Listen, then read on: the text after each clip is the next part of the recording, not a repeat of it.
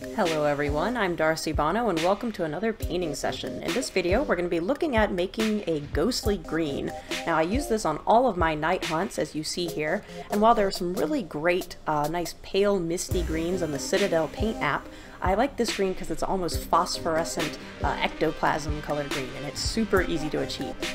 So here's a quick look at our brushes. We're going to need a large layer brush, or whatever you would normally use to apply a shade coat, and then we're going to need a large and a small dry brush. Now the brushes pictured here are in fact makeup brushes. The larger one's a concealer brush and the smaller is an eyeshadow brush. And if you haven't seen my video on why I love dry brushing with makeup brushes, definitely check that out. It's going to be in the video details, so you can look at that before this actual video starts if you like. It basically will give you a much smoother color transition and prevent your ghost from looking chalky or dusty. But if you don't have access to makeup brushes or you'd rather just stick with your ordinary dry brush, that is totally fine. You'll still be able to achieve the overall effect.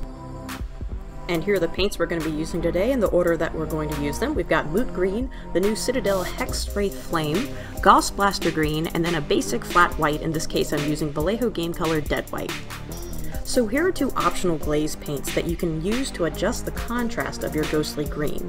You can use the blue glaze to increase depth of your ghost, or you can use the green glaze in any instance of over-highlighting with white to kind of reduce that brightness back to a more subtle green tone. And finally, you're going to want to prime your model using a flat white. In this case, I've used Army Painter white, so that way the subsequent layers of green will also be nice and bright. So now that we've got our miniature all primed here, let's get to the first step of the painting process, which is just making a glaze out of Moot Green and a little bit of water. As you can see, I've just added 1 drop of water to 1 drop of Moot Green and mixed it until it's a somewhat runny but not too watery consistency. You want it relatively opaque when you put it on your model. Unlike shade coats, glazes are meant to sit on top of the model and tint it rather than go entirely in the recesses. Now this will go in the recesses, but you also want it to make the white turn a very bright green like you see here. So all you're going to do is coat all of the ghostly bits in this bright green glaze, and for the sake of your time I'm going to speed up this process.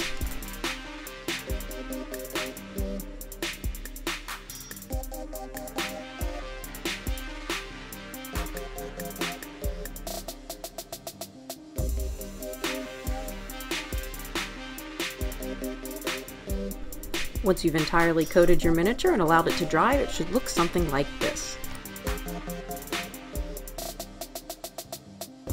And next we're going to be using Hex Wraith Flame to help cool down this neon green we've created. And just like in the first step, you're just going to be coating the entire model using Hex Wraith Flame. Now you'll notice that this paint is just a little more watery than the previous glaze that you made, so it's going to run into the recesses more. If you notice that it tends to pool, you can always just wipe off your brush, make sure it's nice and dry, and then wipe out some of the recesses if you notice that there's just too much in the deeper parts of the model.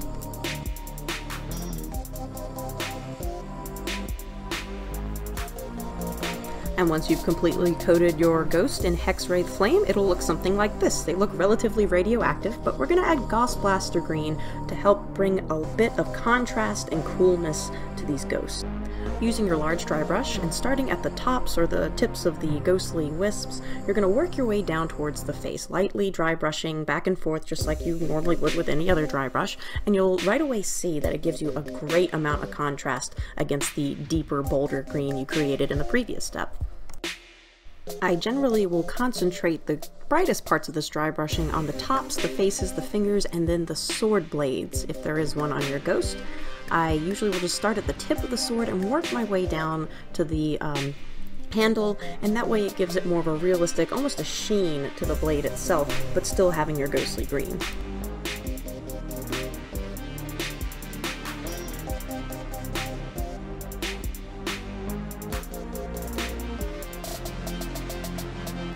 And to be perfectly honest, I forgot to take a post picture after finishing this dry brush, so we're going to jump right into the lighter dry brush using our flat white.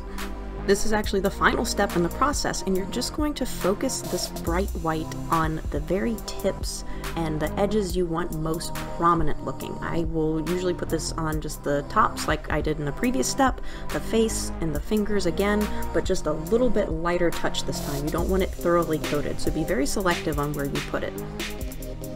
And if at any point you feel like you've over-highlighted, used too much white in a certain area, you can always use the green glaze I mentioned earlier to help tone it back down and reduce the high contrast.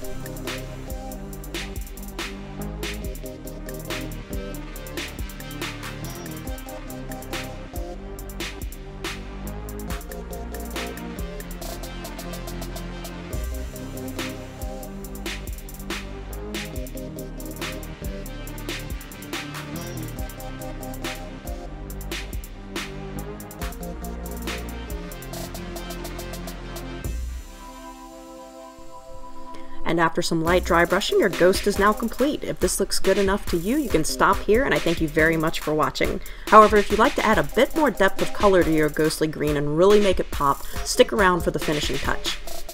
So in order to make the brightest parts pop, we're actually going to be darkening the recessed areas using Gilliman Blue glaze. All this means is that we're going to apply a very, very thin coat of this glaze to all the deepest recesses on the model.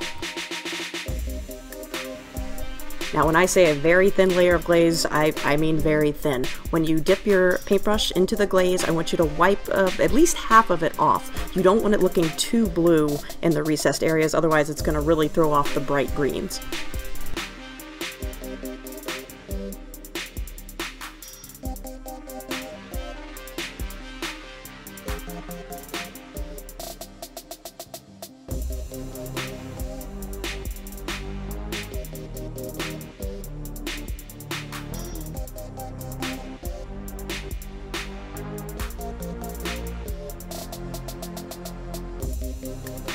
And there you have it! After darkening the recessed areas and adding a bit of basing, this spirit host is ready to terrify the battlefield.